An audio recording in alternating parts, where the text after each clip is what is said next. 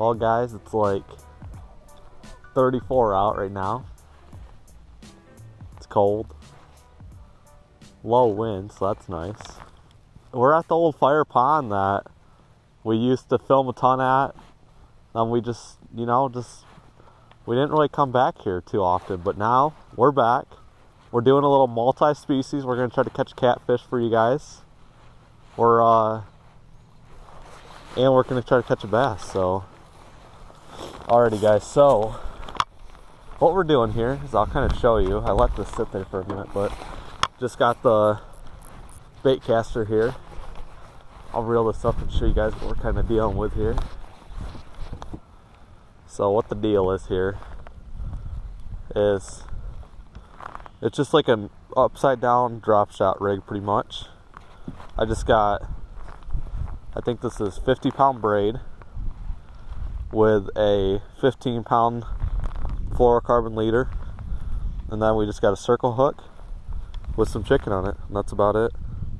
Easy as that. Just cast it on out there, let her sit, and hopefully you get a bite. Loosen up the drag all the way, and you're good to go. You know guys, I'm not going to take like a ton of time here, just because, I mean, there could be fish here. I don't know. They could just be moved out deeper in the middle. So guys, all I'm using here, this is just a little just shaky head, as you can see, and then I just got a Guggen bait slim shake, and then I'm just using 15-pound, or this might be 20-pound braid with a 8-pound fluorocarbon leader on this. So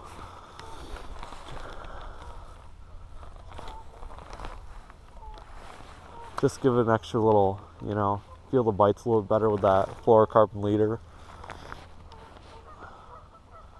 And it also is invisible, so your bass can't see it. They can't see the braid down there if you just use straight braid. So alrighty guys, I'm gonna reel this up, and then I'm gonna walk over to the other side of the pond that I was just fishing. So catch you guys over there.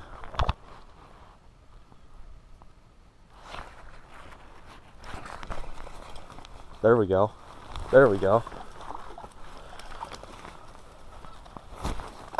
Oh, didn't even mean to cast there and caught one. Just a little guy, but go ahead and get the release on him. Didn't even mean to cast there, guys. Oh, there he goes. Woo! I'm telling you guys, shaky heads, that's where it's at. I'm telling you. Easy to rig. Just bite about this much off, just like a 1/4 of an inch. Bite that off, and then screw it on the lock head, or the screw head, and then you're good to go. That's all you gotta do. That feels like another one. Yep, it is.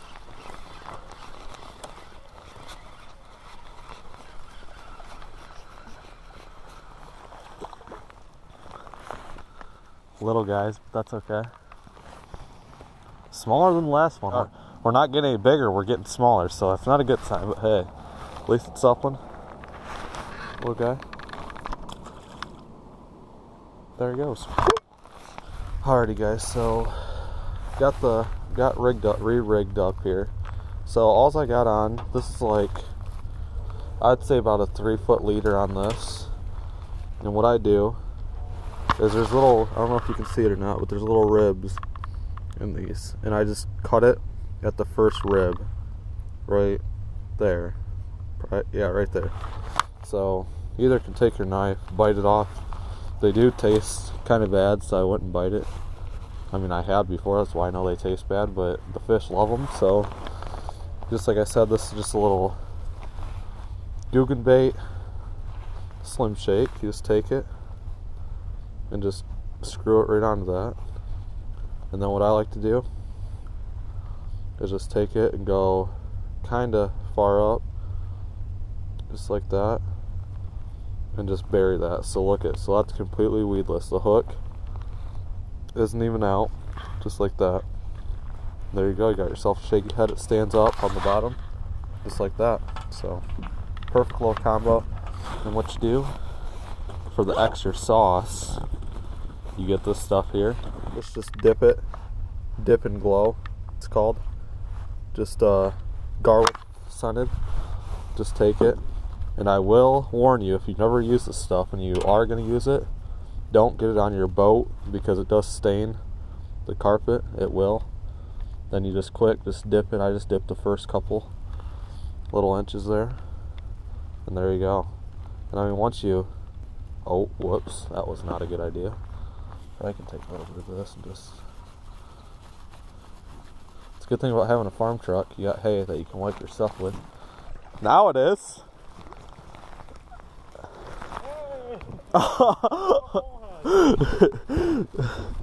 Dude, my line was way over there. I'm like, what the heck? Well, guys, there's a catfish. There's Mitchell. Bullhead.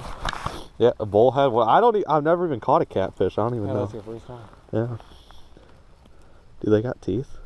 Not to where it's gonna hurt. Oh! Ah! Just bit me! Ah, dude!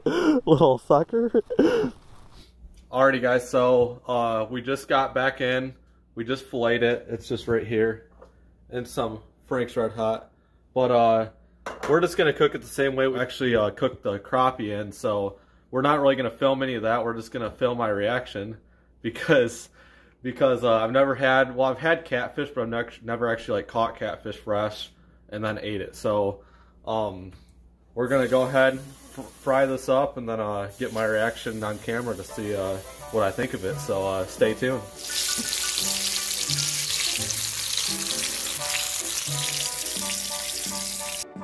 Okay, so we cooked it up, as you can see. Mitchell kind of totally did a botch on this one, totally sliced it right in half, but I'm gonna go ahead. First time ever trying a fresh catfish. We double dipped it in the flour and then just put Frank's Red Hot, just like we did the crappie catch and cook. If you didn't watch that video, definitely go and check it out. But gonna try this here. We'll see what it tastes like. Dude, that's amazing. That's good. Wow.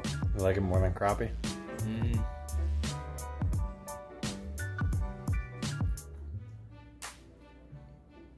I don't know if I can say that, but I mean, never had catfish before. The only thing I do like about this is it's like a lot meatier than like crappie. It's not like I don't know, it's, you know, like how crappie just like flaky and it's like thin. This is like super meaty. I think it's good. Let me film, I'm gonna film Mitchell trying this piece, so. Now he has had catfish before, right? Yeah.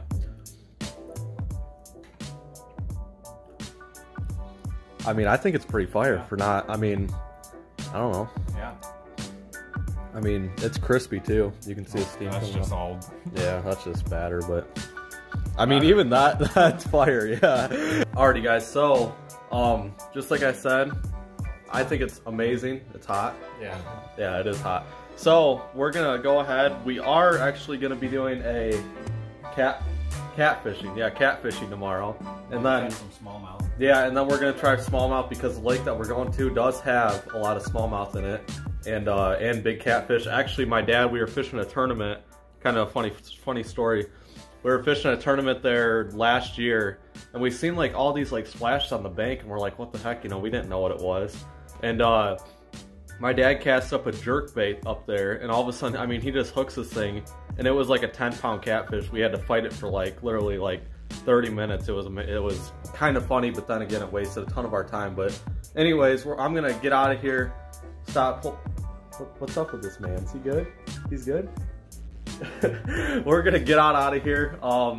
Thank you guys so much for watching. Just like I said, stay tuned. We're gonna be catfishing tomorrow and bass fishing. So kind of like today's video, but on a way bigger form. We're hopefully gonna get some bigger catfish. Anyways, stay tuned for that video. Smallmouth, largemouth, catfish, all that kind of stuff. So stay tuned, just like I said, and we'll catch you guys on the next episode.